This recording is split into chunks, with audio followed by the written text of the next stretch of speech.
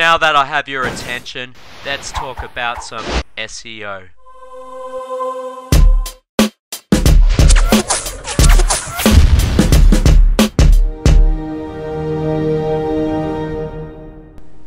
Hey guys, it's Andrew here. Today I'm going to be looking at forum group hijacks. Now, at the moment I've just got Google Groups up, because originally when I found out about this technique, this is the way to do it. I'll just quickly give you a quick demonstration just before I get into how to do this with other forums. For example, now in the search operators I've got money, I've got one out of one. Mine is in url.groups.google.com. So anyway, what that basically is saying is that we don't want this in the URL. We want to find a topic which is on money, and we want one out of one pages. Now, how that actually works is usually the higher parent page has the most page rank. Well, the home page normally does on a website, and then it sort of trickles down as it moves along.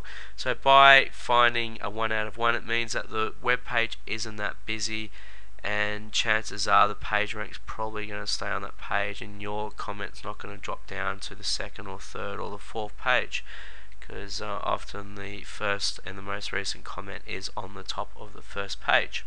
Now, the great thing about this technique is you can go through all the pages, find a high page rank page, and then put a link on it.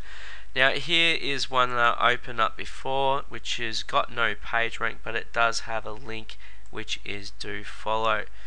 So if you quickly just highlight these links here, and we just do a quick view source, and by the way, you can get plugins that do find this out for you. And as you can see over here, there is no follow there, so it's definitely a do follow link, all three of them.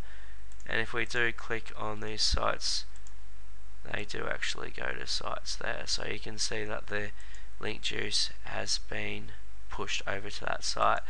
Now, if you didn't want to do this, you could just go into normal Google and you could type in, say, another forum like the Warrior Forum, which is probably the biggest internet marketing website around, and then just do a similar sort of technique. You've got to work out what sort of attributes are on the page and what sort of things are going to help you to find the page with the most page rank, and have terms in there which are obviously going to help you to get the most out of it. Anyway, I think that sort of covers it all. If you have any questions, please write in. Thanks very much. Bye.